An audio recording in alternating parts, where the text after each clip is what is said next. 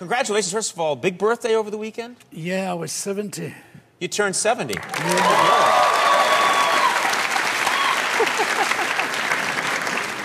It's the new 69. How does it feel? How do you feel? It's kind of weird. It's one of those weird numbers, you know. Like, when I was 60, I thought, yeah, 60, who cares? 70 has a very odd feel to it. You know, people are phoning up, seeing if you're okay. And people a little worried about you. Yeah, you won't be having a party. You'll be having a little rest, you know. And yeah. It's kind of creepy. Well, how do you feel? I feel 37. That's good. I was going to say you're a very youthful presence. You're a very, fun, youthful personality.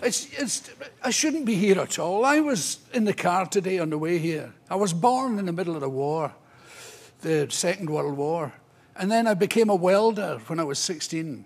And I remember I was telling the girl who came here with me today, she's a manager, the tour manager, that I used to weld in the double bottoms of the ship, which is about this height, with these deep penetration rods with thick yellow fumes, made my lips black. And I'd stop to come out and have a smoke. Come out and have a smoke, and the guys doing the pipes in the engine room, it was snowing asbestos on us. Hey, look at my hair, man, take it easy. I shouldn't be here at all. Right. So I'm just delighted to be here. So you really think it really is true that it's how you feel? I mean, I think the fact that you've been in comedy and music for so long, and it's kept you young, probably. Younger than people your age. The whole thing is deeply overrated, your age. Acting your age is about as sensible as acting your street number. Right. There's no sense to it. Although there's kind of odd things happen to you that you have to pay attention to. Like hair sprouts where it didn't grow before. Like in your nose. But like ferocious. Not just little hairs, you're talking like a whole... like woof. Yeah. And not only in your nose, but I remember, I swear this is true, one day, I was leaning over the wash hand basin, I looked in the mirror, and there was a hair on my forehead.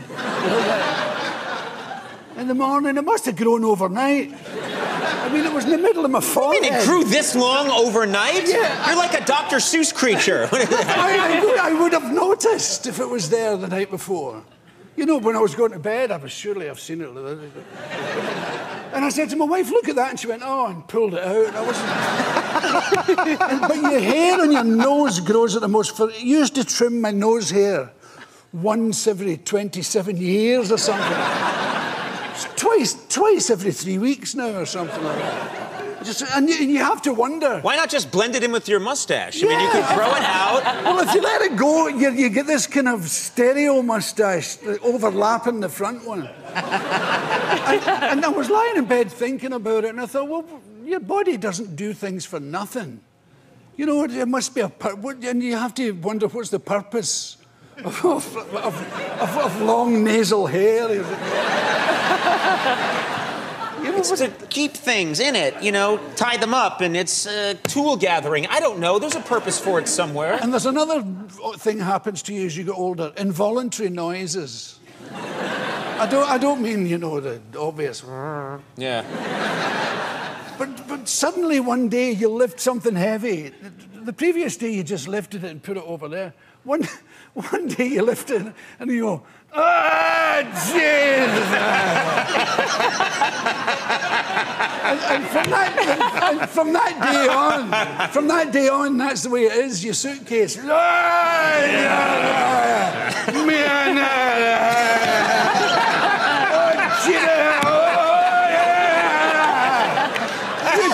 take that end.